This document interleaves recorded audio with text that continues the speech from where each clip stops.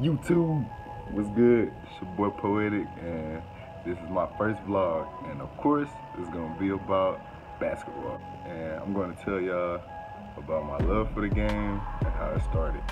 And excuse my video for quality. I'm using my iPhone, so don't be a hater.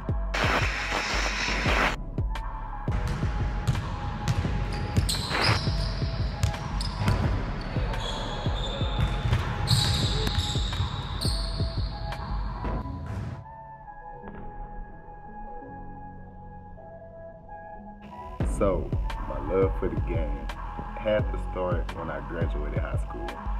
I was a huge guy, 300 some pounds. I ain't know how to play basketball, I couldn't run, I couldn't shoot, I couldn't do nothing. But I made it my mission that I wanted to be a basketball player. So I'm gonna start with the beginning. Middle school, couldn't play football or basketball. Well, I mean, I played football, but I couldn't play basketball.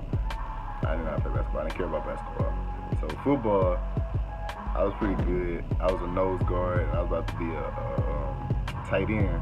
Took my physical. I had a heart murmur, and my dad didn't want me to play. So it's like, I'm hurt or whatever. My feelings are hurt, and they could have watched my minutes, but he didn't want to take my chance. So R.I.P. to the guy that passed, the kid that passed away. But when I was in 9th grade, I guess he was like in 7th, but he had heart problems. And he ended up passing away on the field due to heart problems in the heat. And I remember having a long talk with my family or whatever, and they were saying like, that could have been you or whatever. So God got a plan for you. And like, I'm out of there. I'm crying because I know I'm not gonna ever play football again. I'm hurt because I didn't know the guy, but he at home. Then on top of all of that, I'm like, I ain't got no dream now. What do I do? Like, my dream was to play pro football. What am I gonna do now? So I'm in school, depressed, gaining weight, just staying to myself a lot or whatever. Like, I don't know, it was just horrible. So I say around 11th grade, I started hanging out with my cousin a lot. And I always hanged out with him, but I started hanging around the basketball court. And he was pretty good or whatever. He was on varsity or whatever. And I don't know, he loved the game, he knew the game, and after a while, I just started to play a little bit. I wasn't good. I sucked. Wasn't good at all. And I ended up playing a little more and more. So my senior year, I just took it upon myself to say, I'm going to try out.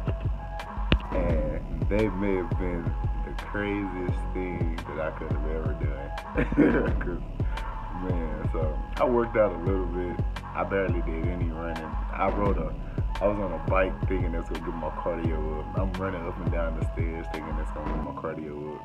I'm not doing no long running, no miles, no sprints, no nothing. Anything to get you ready for basketball, I'm not doing it. Like, the day of the tryouts come up, and I just remember it was the first thing we had to do was run the mile. Now, mind me, I'm like 300 something pounds. And like, so I'm a little nervous because like, man, I'm not in shape for this or whatever. It's probably like 12 to 20 guys just trying out. So boom, there it is. We started running. I did not finish the mile. I didn't even finish. I think I did 2 laps of running and I started walking. I got tired of it. And we had like 14 or 15 minutes to do a mile. It only takes like 6 to 7 minutes if you really run it. And I couldn't finish the mile. And like, I knew some of the guys on varsity, like, they in the bleachers, they laughing at me like, what you doing? What you doing out there? You ain't gonna finish the mile. You know you can't hoop. And I'm like, my pride hurts, so I'm mad now. I didn't even finish the tryout. I walked home, crying, I'm hurting, my body hurting, I'm mad, I'm upset, I can't, it just hurt my feelings or whatever. So it's like, it's screw basketball. But during the summer, my cousin, he got me into basketball a lot. We watching it more. I'm playing more 2K and all that stuff. So I'm just starting to love the game. I'm just loving being around basketball because I'm starting to learn how to play it, so it's more fun.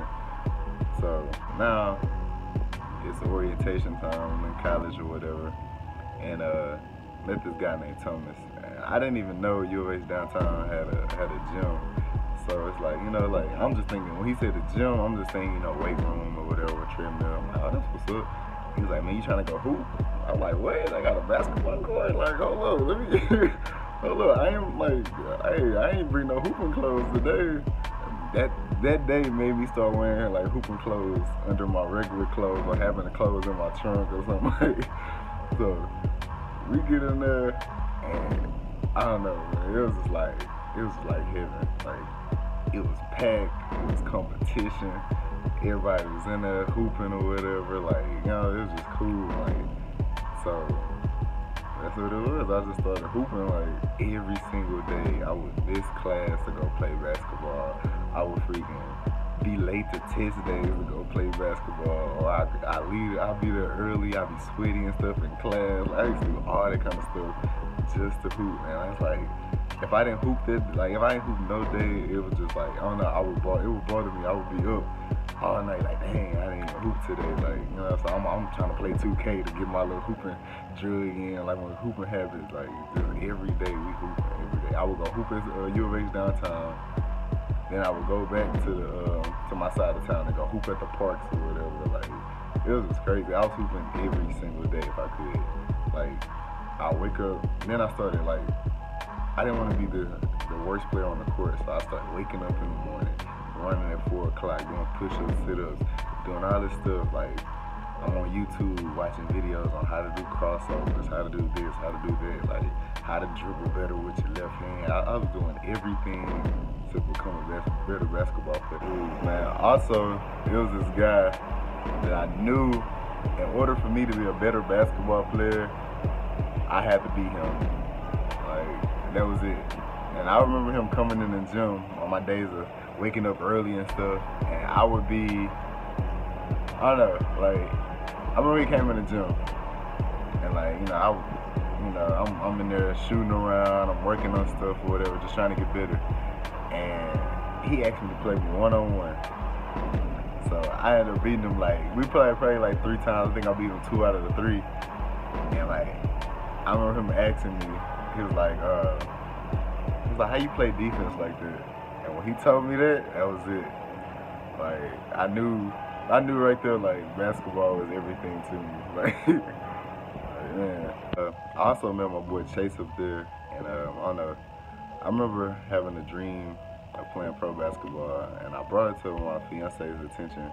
I'm like, man, like, what do you think about me playing basketball? And she was like, that's all you do anyway. You might as well go out and try out and live your dream. You only, you know, that's when YOLO was hot. You only live once, YOLO. So I was like, it was like, I don't know, it was crazy. And then I brought it to my mom, and I was like, Mom, I want to take a break from college because I really believe I have a shot of being a pro basketball player. I really want to work hard at it and just give it a shot. And she was like, no, that's not practical. I want you to, you need to go to school, get your education, get you a good job so that way you can be stable when you leave my house. And I was just like, you know, I was hurt because it's like, you know, you're my mom, you're supposed to believe in me. And she's like, it's not that I don't believe in you. She was like, I don't want you to get out there and you got to come home or you're struggling because I'm not going to always be here to catch you. So I was like, you know, it made sense. But I was like, you know what, man, like, Mama, I love you. I don't ever disrespect you, but this is something, that was the first time I ever just disagreed with my mom all the way completely, and I just did it. And it changed my life. Like, it changed my life. And 2012, I was going to try out for the D-League, but I missed it because I didn't have the money and time.